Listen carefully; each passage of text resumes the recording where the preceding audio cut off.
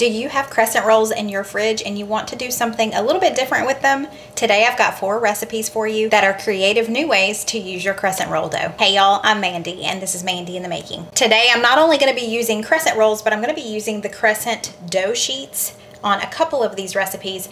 If you can't find the dough sheet at your grocery store, because sometimes they're out of stock at mine, you can use just the regular crescent roll dough. You just won't separate them out into triangles. For this first recipe, I am making crescent roll veggie pizza appetizers. So for this one, I am going to be using the crescent roll dough sheet. I've got my oven preheating to 350 and I'm just going to roll this out onto this baking dish. Okay, this is just gonna bake for 7 or 8 minutes and we'll let it cool and then we'll move on to the next step. This just came out of the oven. The recipe says just to take the entire baking sheet and put it on a wire rack and let it cool completely. For our veggie pizza, I just chopped up just about 1/4 cup of orange bell pepper. It called for red, but all I had on hand was orange. A couple of tablespoons of red onion, about 1/2 cup or so of diced carrots, and then you want some broccoli and cauliflower, about 1 cup of each. Okay, it's been a little while. Our dough has cooled, so now we are just going to put everything on top. First, we need 16 ounces of sour cream along with a pack of ranch seasoning. So since I have this large thing, it's about 3 tablespoons. Let's just mix all of that together. I did want to tell y'all, I've had this recipe. It's been so many years ago. It was my very first Pampered Chef party that I went to. I got this recipe from that party and it was so incredibly good. And I made it 1 or 2 times after that. You know, right after the party, you're like, oh, I want that again. But I haven't made it since then. So it's been years and years since I've made this. Make sure you get all the dry pockets of the ranch completely mixed in. Okay, I put some wax paper down. I'm gonna put my dough sheet on top of the wax paper so that we can make our pizza, and then I will cut it and put it on a serving platter. So first we just need to spread out our sour cream mixture. Now we're just gonna come in with our veggies and just sprinkle them all over the top. Now for our carrots and our onion. Here's Steven emerging from his office. Coming in here for the most important part, which is the eating.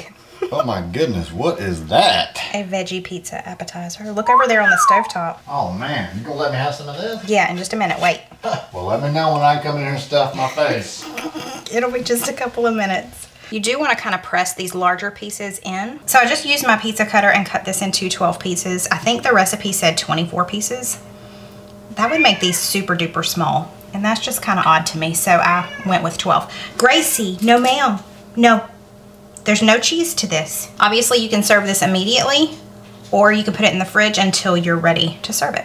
For our second recipe, this one only needs 4 ingredients and it sounds so good. A great appetizer. You could serve it for dinner too. This is called a ham and cheese braid. And again, I'm gonna be using the dough sheet instead of just the regular crescent rolls, but if you don't have that, you can make do. Okay, today I'm gonna be using my stone to make this. I just need to mix the inside part now. I've got about 1.5 cups of cubed cooked ham, about 2/3 a cup of shredded cheddar cheese, and you better believe there's a cat behind me. Just listen. There you go. Lastly, we just need about 1/4 cup of honey mustard. And let's just stir that all together just to coat it really well. We're gonna set this to the side and open up our dough sheet and just roll it out here on our stone. Now we're just gonna take our ham and cheese mixture and just put it right down the center of the crescent roll sheet. Okay, so now I just need to cut slits down either side. It says to make like 10 slits. We'll see how this goes. And now we're just gonna pull this up on either side. It's gonna kind of look like a braid on top. Okay, it looks kind of like a mummy.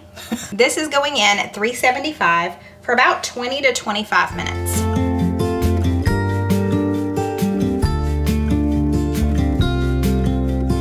Time for me to get my eat on. Is it like honey mustard or something? Yeah. Wow, that is good. When I saw this, I was thinking, you know, it'd be nice to have something to like dunk it into. Yeah. You don't need to. You don't need to. It's already in there. Excited about this. I mean, just the colors and everything. I can just tell this is gonna be amazing. It's going to be taste good. That's right. Oh man, look at that. Whoa, whoa. Okay. Got a little too excited right there, didn't I? Is that ranch dressing? Or is that sour cream? Both. Ah! It's the ranch powder in sour cream. Okay.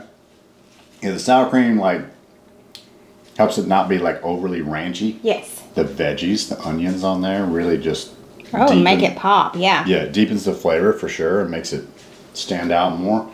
You got the crunch of the veggies on there. That's a good appetizer, isn't it?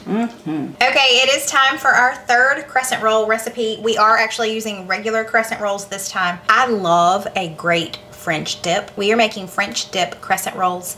I'm gonna make the au jus to dip them in. It's gonna be so good. Let's do it. To get started, we're gonna preheat our oven to 375. We're gonna separate these out. My stone was used earlier, so that's why it looks kind of dingy. I just scraped it and kept rolling. Haha, get it? Rolling. Okay, anyway, moving on. Okay, this part is optional, but we're going to put a dab of horseradish sauce on each one. If you don't like it, obviously just leave that off.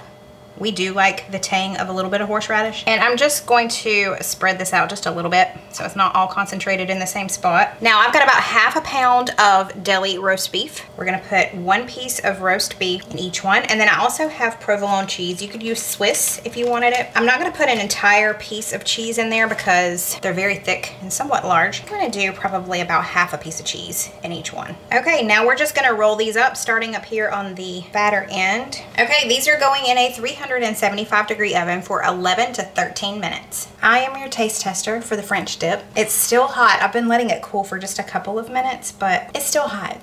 I love the little pop of the horseradish. It gives it something a little extra. And then just the comforting, the au jus to me is like ultimate comfort food dip. It's so good. I think this would be great to serve as an appetizer at a get-together. Just make sure you have plenty of the little ramekins or things for them to pour their au jus into so that they can dip it. But this is delicious. Let's make one more recipe that only has 4 ingredients. This one is more on the sweet side. Everything else has been savory. If you've been around for a while, you know I love anything and everything blueberry. So this next recipe would be great for like a brunch gathering. These are blueberry crescent rolls. Let's preheat our oven to 375. Okay, so I've got 1 thing of crescent rolls here. We're just going to separate them out into triangles. I've got a can of blueberry pie filling here. We won't be using all of the can, but that's okay because you can always freeze the remainder of this for 3 to 6 months. We're gonna take about a heaping tablespoon of the pie filling and put it on kind of the fat end of each triangle. Okay, now the trick is to roll these without creating too much of a mess. And it says you want to kind of pinch the ends together. Now, some of it coming out is gonna be fine. Kind of pinching the ends as you roll it. I'm gonna make a mess. I didn't do as bad as I thought I would. Now, some of that is gonna leak out while it's baking, but that will be okay. So this is going in the oven at 375 for 10 to 12 minutes or until they're golden brown. We had an explosion. I'm gonna let these cool for just a few minutes. I've got them sitting here on this wire rack. So while these cool, we're gonna make a glaze to go over top. I've got about ½ cup of powdered sugar, and we just need to add 1 to 2 tablespoons of some lemon juice. That looks so good. It smells divine. Okay, we'll let those cool for a few more minutes before we go and pour this on top, and then we will taste test. They have cooled down a good bit. They're still a little warm, which is probably a good thing. Go, run to the grocery store, get the ingredients, make these. That lemon juice, powdered sugar glaze, over the top. Y'all, after taste testing all of the savory today, this is hitting the spot. I'm gonna be real honest, I've had 2 already. All right, that is good. Wow, that is really good. Ain't it? We did it. I made 4 crescent roll recipes in one day. I hope you enjoyed this. I hope you'll give them a try. I'll see y'all next time. Bye!